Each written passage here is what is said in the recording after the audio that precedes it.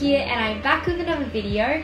Today I actually thought I would share my Notion setup because I've been using Notion for the last year for work and I love it. Mine's fairly basic, but it works really well for me. So I will show you how I've set up my life in some ways that helps me be a little bit more productive and feel organized. So I use Notion in a personal way to organize all different aspects of my life, as you can see down this navigation. For those who don't know, Notion is basically this free software tool, which is essentially like a big scratch pad or like a notepad where you can just like journal all the things that are ongoing in your life and then split them up into different containers and spaces. So it is a really great way to organize your thoughts, I suppose, and all the different like moving parts in your life, especially as I find when we grow up, just like there's so many more things to think about that I don't know how anyone just keeps it in their brain. I am not sponsored by Notion in any way. I just have found it really helpful for my type A, like very structured personality to have things down. Let's go through some of the things that I've got here. As you can see, like the overarching theme that I do have in Notion is very like old school anime, Spirited Away, Ghibli-esque. My homepage is split into work, life, and then YouTube. It is fairly simple. Home is basically like my headquarters to everything. So let's dive into some of this stuff. So juicy. One thing to note is I know lots of people like to do kind of fancy things on their Notion, like habit tracking or like a calendar. I don't find it that useful for me because I don't keep up with it, so it just becomes outdated and I've like set it up for nothing really. So that's a big reason why I've kept it just like really simple. The first thing that I have here, and I'm gonna have to hide most of this unfortunately, but this is my sprint tracker and this is mainly related to work. I'm currently a product manager in tech, but essentially this board helps me figure out whatever I need to work on each week, each day. Being a product manager means that there's a lot going on at all times. You're like juggling 5 different work streams. So it is really helpful for me to figure out what exactly do I need to focus on right now. Within software, teams will run in these things called sprints. And essentially it's just kind of blocks of incremented time. Like every 2 weeks is a sprint and you have a goal that you achieve by the end of that. And then like the things that you work on focus on that goal. And so I run like weekly sprints.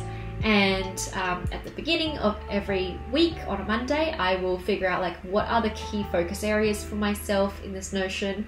I will update the goals that I have to achieve by the end of the week. I've got a backlog, which is like all the things that I should do, like my never-ending to-do list basically. Planned is everything that I want to do in the sprint or like in the week. And these are directly related to the goals that I set. In progress is usually what I focus on in a day. And you can see here I put the max 3 because I don't think anyone should focus on more than like 3 things at a time. Otherwise that's just almost like way too much for you to think about.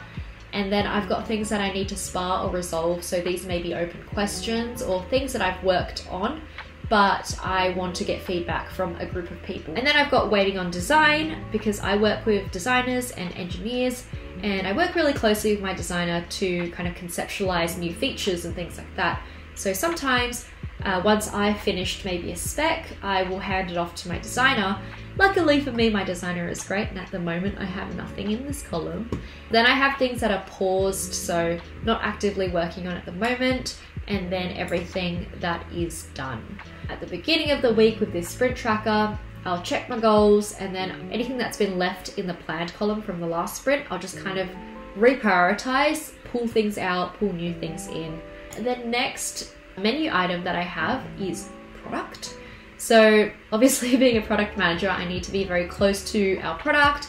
This is more of an idea for me as a PM of like what key work streams I'm focusing on at the moment. And again, this is like maybe one level abstracted from the sprint tracker. So I've got like what's coming up in terms of big things that I need to start thinking about. I've got things that are in discovery at the moment. I have work that's in progress. So usually like engineers are working on it already. I have things that are parked, shipped, and also kind of like product related things that I may be contributing to but not actively like leading. And you can see down here, product related things, I have like the big questions. I've also got product sparring notes. So these are kind of more ad hoc sparring, and sparring is essentially when I get in a room with like someone else and we like just kind of go back and forth in terms of bouncing ideas on a problem or like a feature or something like that. I've also got presentation like scripts here, because as part of being a product manager, being a good communicator is really important. And that means that I'm doing a bunch of presentations or trying to find opportunities a lot to do so. And so when I do those presentations, I like to prepare a lot. And then other content is just like, if I don't know where to fit anything else and I'm just like writing notes on stuff, then I may have like other content just like in pages here. Customers was really important to me earlier on because I was building the early access program for our new product. And so here I just used to keep like all of the content resources that we had that we could send out to customers, processes that I had documented for myself usually, and then down here a bunch of kind of interview notes. And then other work related things I've broken down into initiatives, so things that aren't directly related to product but things that I'm doing at work. So team shirts, different ideas that I've got, blog ideas, and yeah.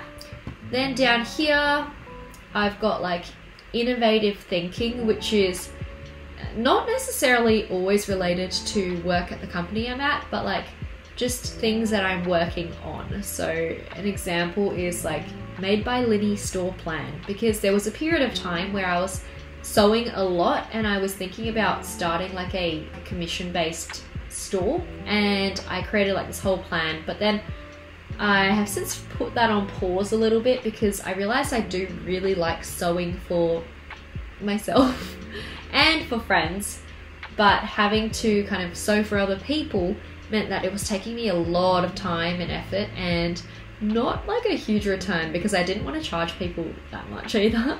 And then down the bottom I've got some other notes. These notes are just like when I'm exploring other roles in my career. I think it's really healthy and important to always be thinking about like what else is there in the market and having those conversations. So I kind of document all of that practice down here as well. The next tab I've got in my Notion is called Learnings and Growth, and I really like this tab because it's all about kind of self-development and reflection. So for example, the top thing that I've got here is my values. I did do a values sorting activity, which I'll try find a link to and share in the description below. But I think it's such a great activity to do to understand yourself better and how do you actually live by your values for a happier life. And so I tried to revisit this. I also have daily reminders here. These are a lot more product related and yeah, things to come back to when I feel really overwhelmed or confused about a problem. I've also got knowledge, like feedback that I've heard over time, or like craft learnings. And then down the bottom, I've got a growth journal, a growth plan. As you can see, I don't really have a plan at the moment, which I'm working on that. And then down the bottom here, I have my one-on-one meeting notes. I'm actually a big fan of planning an agenda beforehand and writing notes for all of the meetings that I have. And these are the ones that are typically more recurring because I work with these people really closely on a day-to-day basis. And so within each of them, like everyone gets their own little emoji that represents them. And within each of these, I basically just have like a running page with date, then dot points of what I want to speak with them about. So that is actually the last tab related to work in my Notion space. And then everything else is more around life, which is quite exciting. So let me show you my life related pages.